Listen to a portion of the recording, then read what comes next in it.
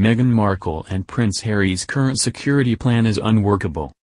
Though Prince Harry and Meghan, Duchess of Sussex, announced their intent to step away from the British royal family in January 2020, the royal couple is just now releasing details about the lives after Megxit. As of April 1, 2020, the Sussexes will no longer be working royals. However, since the pair are so high-profile, they won't exactly become regular everyday citizens. As they begin to pave an independent life for themselves and their son, Archie Harrison, they will still very much be in the public eye. As they move between the UK and North America tackling various business ventures, the Duke and Duchess will need extensive security. Unfortunately, as it stands right now, their current security plan just doesn't work. Meghan Markle and Prince Harry have outlined their Megxit security details.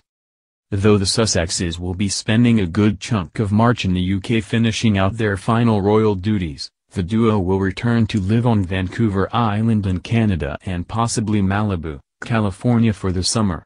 Therefore, though they are seeking financial independence, the Sussexes will still require extensive security. It is agreed that the Duke and Duchess of Sussex will continue to require effective security to protect them and their son, they said in a statement on their website.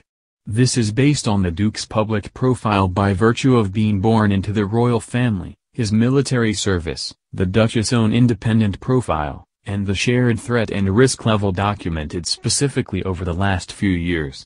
No further details can be shared as this is classified information for safety reasons. Prince Harry and Meghan Markle have been having security drama. When they are in Canada, the Sussexes have been pretty reclusive, living in a $14 million mansion which is set behind security cameras, tarp, and fences. They've had just 2 quick trips to the United States, one to Miami and the other to Stanford University following their Megxit announcement. Unfortunately, their new lives have already caused drama. They have 15 highly trained armed clothes protection experts guarding them 24 hours a day.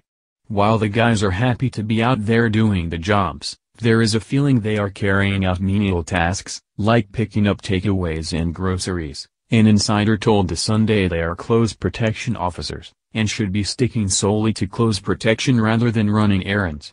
It is dangerous for one thing, because if something were to happen it would not be good if one of them was away running an errand or picking up coffee. And they are the ones who would get it in the neck from their bosses if they were in the wrong place at the wrong time. Meghan Markle and Prince Harry's post-Megxit security plan isn't feasible. It looks like there is more drama to come regarding the Sussexes' security. According to Mirror, the Met Police who staff the Sussexes' security officers are woefully understaffed and won't be able to keep up. In their current state the plans are unworkable, ex-Met Protection Officer Di Davis told Mirror. Harry and Meghan's situation has called for a complete ripping up of the rulebook and they are acting like none of the rules apply to them. There is already a severe lack of trained officers and this is only adding to the Met's woes. The average salary of a protection officer is in excess of £106,000 and, on current standing, Harry and Meghan need at least 12 if not more split over several teams. Travel, accommodation bills and overtime payments are set to explode, with residences in multiple countries.